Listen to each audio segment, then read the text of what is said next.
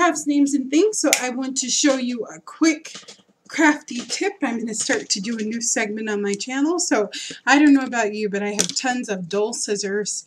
You know, like these were fabric scissors that I was just going to use for fabric, but I've used them for paper, so they're pretty beat up. And this pair too doesn't really cut straight on fabrics anymore. It's kind of resistant. Let me show you.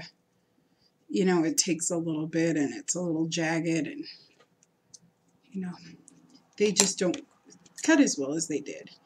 And this one, see how it sticks? It sticks a little bit. It doesn't want to cut. Okay, this pair particularly, the purple one. So I'm going to show you just a quick way. And even on fabrics, you know, it's not the best. I really have to grip it in order for it to work. So I'm going to show you a quick crafty tip. So if you need to sharpen your scissors, all you have to do is just take a piece of sandpaper. I got this from the dollar store, and you're just going to sand them. So you'll just open them like that. Maybe I'll tear just a small piece off, and you're just going to sand them. So you'll just kind of open them up and take one end, and you'll sand them. And this will help you to keep really nice, sharp scissors. So be careful when you do this too. You know, just go like 5 or 6 times. You really get to concentrate on those tips.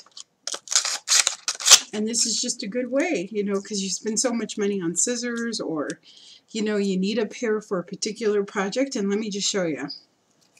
So see how smooth that cuts? Let me grab the felt. So now we'll grab the felt, and remember it was giving me resistance. So now it cuts all the way through, no problem. And it's super sharp. Don't run it like I was just about to do. That's not good. But as you can see, it cuts much better than before. So that's just a quick crafty tip, which you need from Crafts, Names, and Things. So thank you so much for watching.